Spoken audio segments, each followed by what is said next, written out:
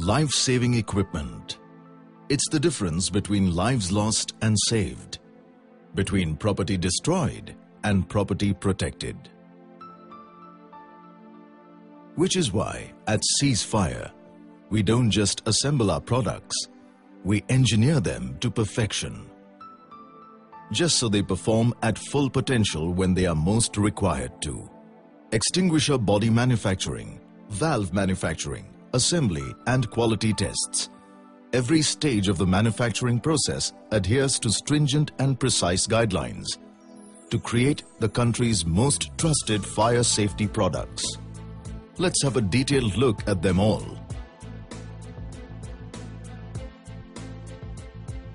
The making of an extinguisher starts with the manufacturing of the extinguisher body, a process that involves procuring the right quality of steel, processing it, cutting it to size, and preparing it for the later stages.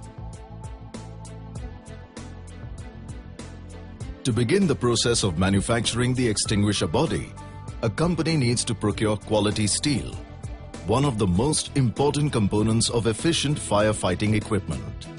Ceasefire's IS 513 compliant cold-rolled, cold-annealed CRCA mild steel sheets are only bought from the finest companies. Our vendors include such giants as Tata Steel, SAIL and SR.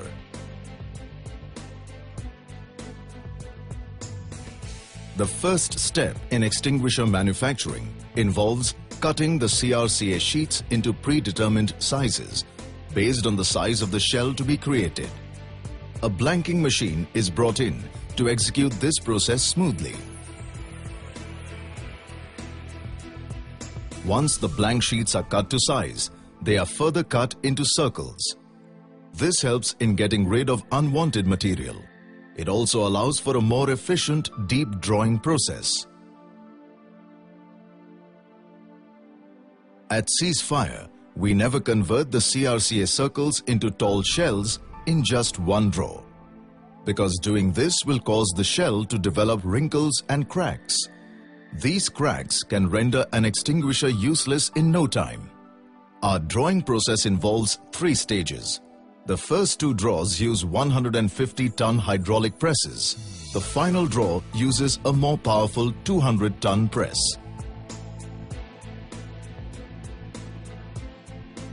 The second drawing stage uses an entirely different set of dies to achieve the desired diameter of the shells.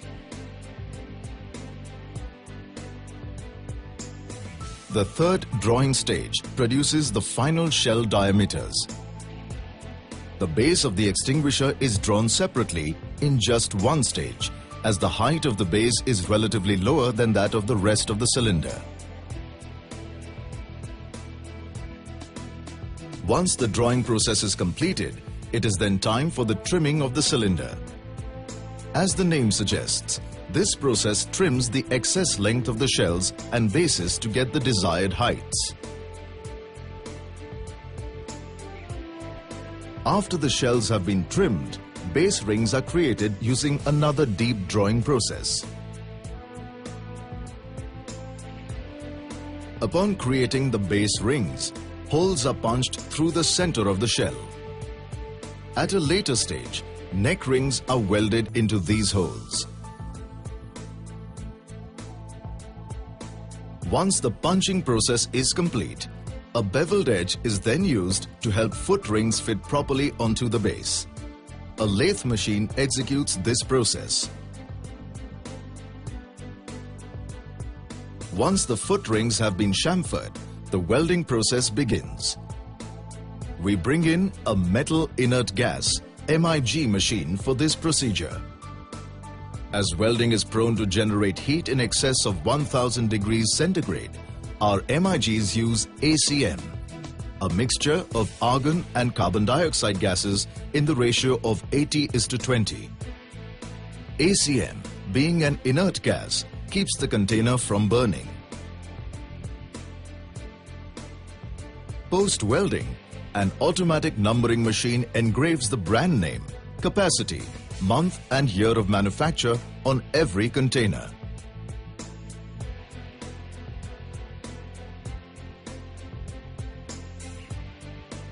Post-welding, all containers are then subjected to a hydrostatic pressure test at a minimum pressure of 30 kgf per centimeter square for at least 2 minutes.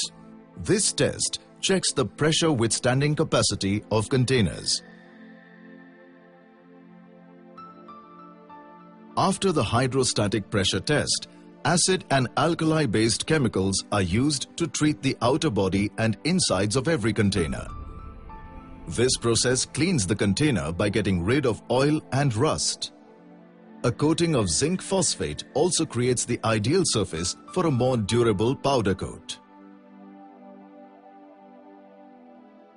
Degreasing, water rinsing, derusting, water rinsing, activation, zinc phosphating, water rinsing and passivation.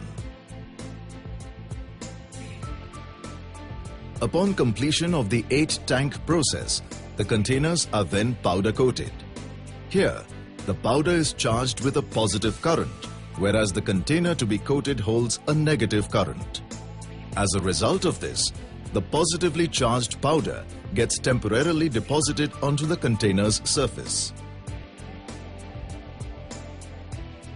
Immediately after powder coating, the container is baked in an oven at an average temperature of 180 degrees centigrade for 15 minutes. This causes the powder particles to melt and create a durable coat on the container. Once the containers are made to perfection, the process of valve manufacturing begins.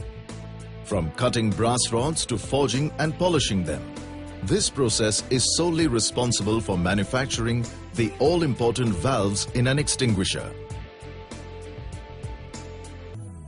A power saw cuts brass rods into long pieces to create valves. The cut-up pieces are melted in an induction furnace at a temperature of 950 degrees Celsius. The heated brass piece is then forged using a 200-ton mechanical press die. The brass piece acquires the outer dimensions of the valve.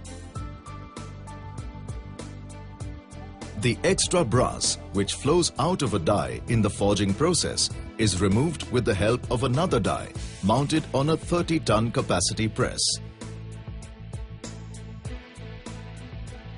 6 different operations are performed on a computerized numeric control CNC machine simultaneously. A nozzle and pressure gauge bore is drilled onto an automat. Bores for the handle, trigger and a special bypass bore for the pressure gauge are then drilled. On completion of the drilling process, the valve body is exposed to a 3-minute blast of aluminum oxide granules. This creates a rough texture on the valve body, allowing it to obtain a matte finish look of nickel chrome coating. Once the valve body has been manufactured, the process of valve assembly begins. The entire valve consists of a valve body, a plunger, a spring, a dip tube, a holder, O-rings and a pressure gauge. During valve assembly, all these parts are carefully put together to create a fully functional leak-proof valve. Once the extinguisher body and valves are ready, they are assembled to create near-final extinguishers. At this stage, the extinguisher is filled with powder and propellant and valves fitted onto the body.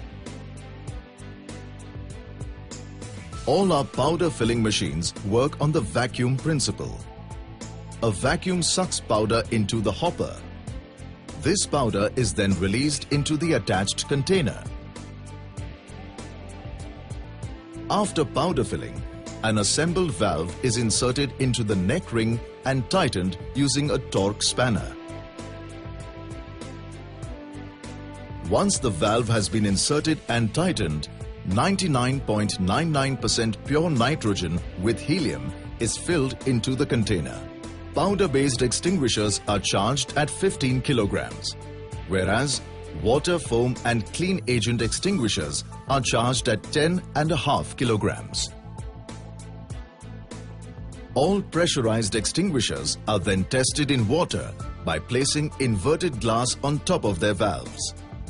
This is the most natural, accurate and scientific way of testing leakages.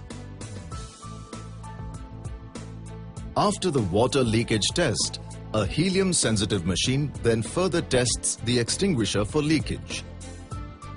If extinguishers are found leaking at rates whereby their pressure would fall by more than 2 kilograms towards the end of the 5-year warranty period, they are immediately rejected. After checking for leakages, the brand name and capacity of the extinguisher is pad printed onto them. The pad printing process is followed by the crimping process.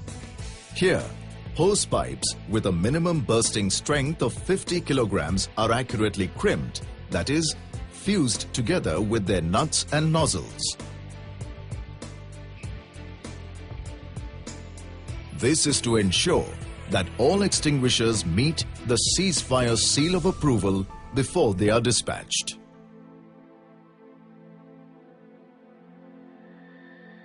To ensure that all extinguishers are in perfect working condition, they are put through a battery of batch tests. These tests examine the extinguishers for leaks, bursts, corrosion, and any other damage that can cause them to fail. Even if one extinguisher is found faulty, the entire batch is immediately discarded. The test is conducted to determine the extinguisher's burst capacity. To pass the test, the extinguisher should not burst at 2.7 times maximum service pressure or 55 bar, whichever is greater. Any burst should not cause the extinguisher to fragment.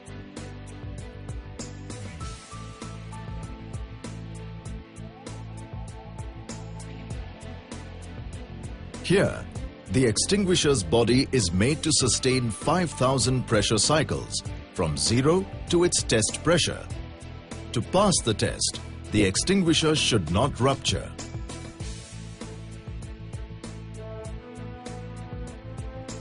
To ensure high quality of gauges, the extinguisher's gauges are tested for 500 cycles to ensure that they are showing the right pressure. The extinguisher is filled with 90% water, pressurized and dropped from a height of 3 meters, first horizontally and then vertically. Extinguishers that leak after this test are immediately discarded. This test examines the strength of extinguishers. Tall extinguishers are made to stand up straight and then crushed for 30 to 60 seconds. Once crushed, the body is tested for leaks and cracks by filling it with water.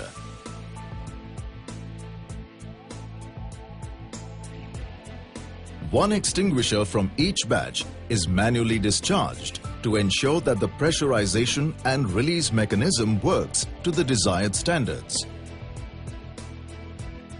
A charged extinguisher is held vertically and continuously dropped 500 times onto a hard surface.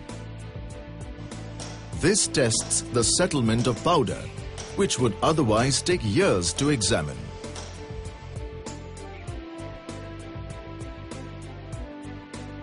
This test examines the temperature range within which an extinguisher can operate normally.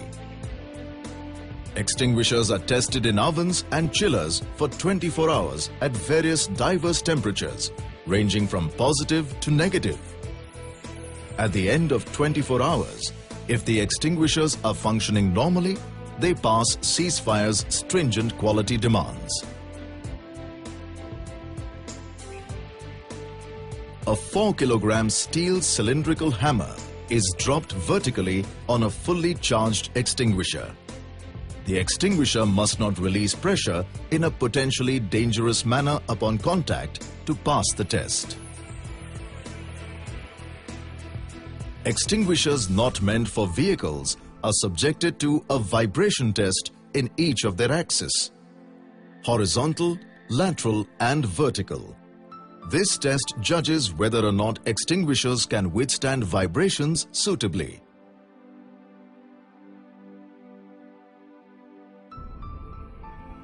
A fully charged extinguisher is exposed to a salt spray for 24 hours.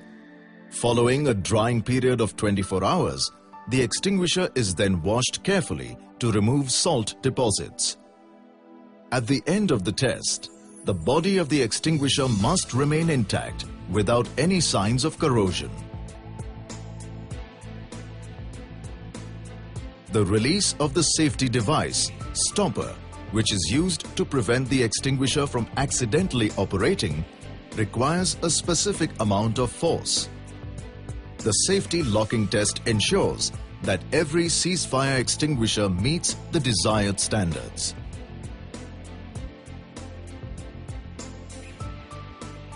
"500 grams of powder is made to flow in an apparatus consisting of 2 glass conical flasks. If the powder flows at an average rate of under 50 grams per second, at least 10 times, the extinguisher gets Ceasefire's quality seal. Why do we do all this? Why do we put our products through the most stringent tests in the country? Because we understand one thing. When it comes to life-saving equipment, there is no room for error. We understand what our customers need most: the freedom to live their lives without fear.